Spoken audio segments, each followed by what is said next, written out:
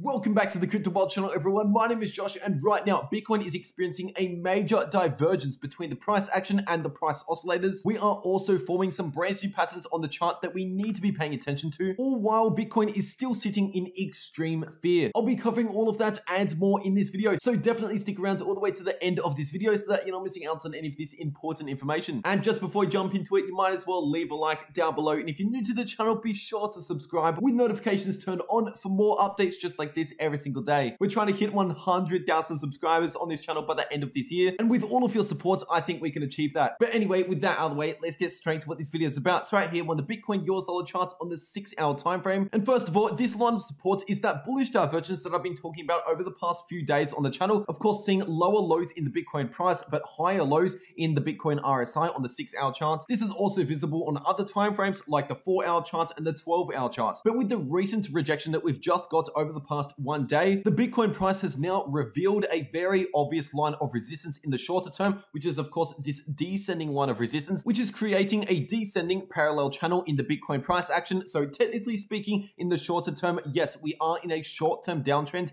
making lower highs and lower lows. And at the time of filming this video, we haven't confirmed a new uptrend in the short term just yet. But if you're looking at the larger timeframes like the weekly and monthly chart, that is a different story because we're still in an uptrend on those much larger timeframes. But while we're here on the smaller timeframes looking at the immediate short term, yes, we are still technically in a short-term downtrend as I just mentioned, but the price action and the price oscillators are diverging, and we've already been talking about the bullish divergence, which is the lower lows in the price action and the higher lows in the RSI. But when we see lower highs in the price action and higher highs in the RSI, that is a form of bearish divergence, but it's not a regular bearish divergence. This is known as a hidden bearish divergence or a weak bearish divergence, which, as you might have already guessed, is not as strong as a regular bearish divergence. A regular bearish divergence is when we see higher highs in the price action and lower highs in the RSI. And so when you consider these two types of divergences that we're seeing right now, the hidden bearish divergences, also known as a weak bearish divergence, combined with a regular bullish divergence, a strong bullish divergence. Obviously, the stronger divergence, the bullish divergence, outweighs the weaker divergence, the hidden bearish divergence that we're seeing right now. So overall, this type of divergence is leaning more bullish. And if I haven't said divergence enough already, of course, we're seeing this in the MACD as well. On the 6-hour time frame, the MACD is trending to the upside, while of course the price action is trending to the downside. So what does this mean for Bitcoin? Well, it means that it's very likely that Bitcoin is about to experience reduced selling pressure in the shorter term, potentially within the next couple of weeks, considering the size of this divergence. It has been going on for around a week and a half. And so that just means that one of the most likely scenarios for Bitcoin over the next couple of weeks is either a strong sideways consolidation or perhaps a slight move back to the upside, because that's exactly what reduced selling pressure means. And it's basically a signal that the bulls are beginning to regain control over the market, but we're not there just yet. We haven't confirmed a short-term uptrend just yet, but these are the type of early signs that we see before an uptrend can form. Now, talking about possible patterns forming for Bitcoin right now, we actually have this descending triangle pattern on the 4-hour time frame. Now, it's not a perfect descending triangle pattern, mainly in the line of support just here. We really need to be using a price range instead of a particular line, because in this example, when we use one particular line of support, we're either forced to miss out on some of the touch points right here or cut off some price action to the downside. So this range of support that I've got here is coming in between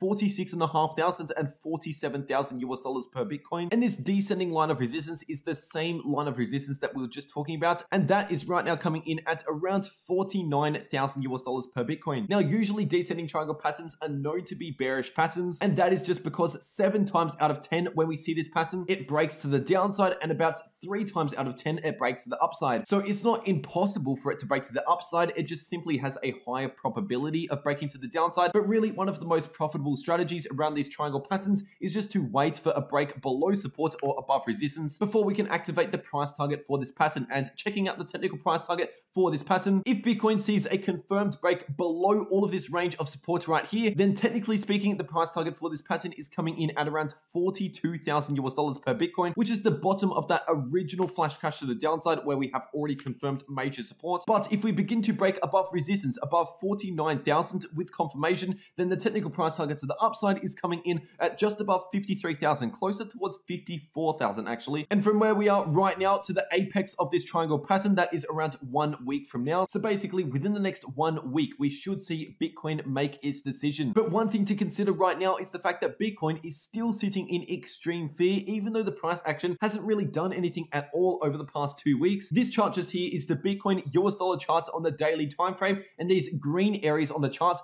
represent the time periods where the Bitcoin Fear and Greed Index was sitting in extreme fear. The subscribers on this channel would already know about this chart because I have covered it in recent Bitcoin update videos, but for the brand new viewers on the channel, you can clearly see that the times that we were sitting in extreme fear worked out to be amazing buying opportunities for the longer term, talking about the next few months. Combine that with the fact that the Bitcoin RSI on the daily time frame reached a bottom just last week, hitting into oversold territories for the first time since the crash that we saw back in May, so around half a year ago. Also, we are getting very close to a bullish cross. I did mention yesterday that we are potentially about to see that bullish cross, but I said we need to see a daily candle close for Bitcoin in the green to confirm that bullish cross, and that did not play out yesterday. So basically, we need to see more sideways price action or perhaps a small bounce to the upside in the immediate short term in order to confirm a bullish cross here. If we see any continued immediate bearish price action, that will simply continue to delay that bullish cross in the daily MACD. But either way, when you're looking at the price oscillators, so the RSI and the MACD, there's no denying that right now we are in a very similar situation to what we were looking like back at the end of September and also back during May and June, where essentially the price oscillators became oversold. We had already seen a major move to the downside, and Bitcoin during those stages, while we were seeing that in the price oscillators and also while the Bitcoin market was sitting in extreme fear, they were all of the signals that we needed to help confirm that the bottom was forming and that the room left to the downside for the Bitcoin price action is very limited compared to the potential room to the upside in the coming months. So when I'm taking all of that information into consideration, my personal Bitcoin strategy is to simply dollar cost average into Bitcoin right now. I want to make it clear that that is not financial advice. I'm not telling you to buy into Bitcoin. I'm just revealing my personal Bitcoin strategy and what I'm seeing on the charts. And as always, it's important to do your own research when it comes to making decisions in the market. Now, staying on the daily time frame for Bitcoin, what we have here is obviously a descending line of resistance on the larger time frame,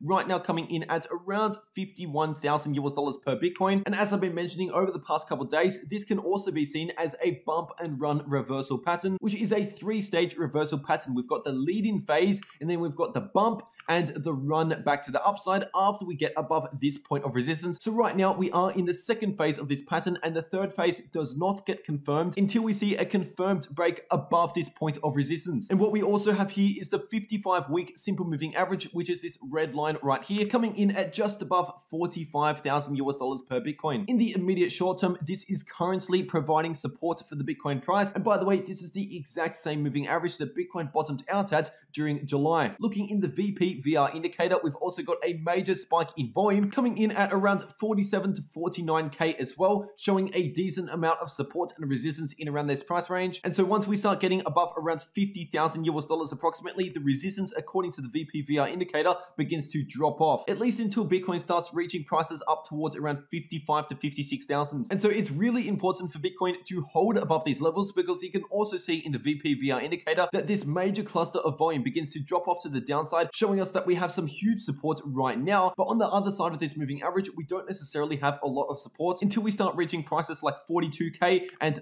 40,000 US dollars. The Bitcoin order books also back up this technical analysis. Taking a look at the buy orders to the downside, we have a significant amount of buy orders coming in at around 45,000 US dollars per Bitcoin. But really, this big chunk of buy orders begins to ramp up at just underneath 46,000 US dollars per Bitcoin. More specifically, at around 45.8K is where a lot of buy orders are coming into play. And that big chunk of buy orders is going all the way down towards around 44,500. So in between 44.5K and around 46K in that price range right there, we've got a huge amount of buy orders, which will be acting as major support for the Bitcoin price. And looking in the sell orders in comparison to the buy orders, is really not as much resistance left to the upside compared to the amount of support that we have to the downside. So obviously this is a great sign to see for the Bitcoin bulls out there. And once again, these buy orders are also backing up the technical analysis that we just talked about. And for extra free crypto content and real-time updates on the crypto markets, make sure you follow me over on my Twitter, and the link to my Twitter is in the description down below and also in the pinned comment. If you enjoyed this video or got something valuable out of it, please make sure to leave a like down below. And if you're new to the channel, make sure to subscribe with notifications turned on so that you do not miss out on any of these important update videos that I post every single day. And before you click off, make sure you're checking out one of these uploads if you haven't already, especially for the brand new viewers on the channel, because these videos just here can potentially help you make a lot more money in the crypto markets. But that is it for this update. I really hope you enjoyed, and I'll see you all in the next video.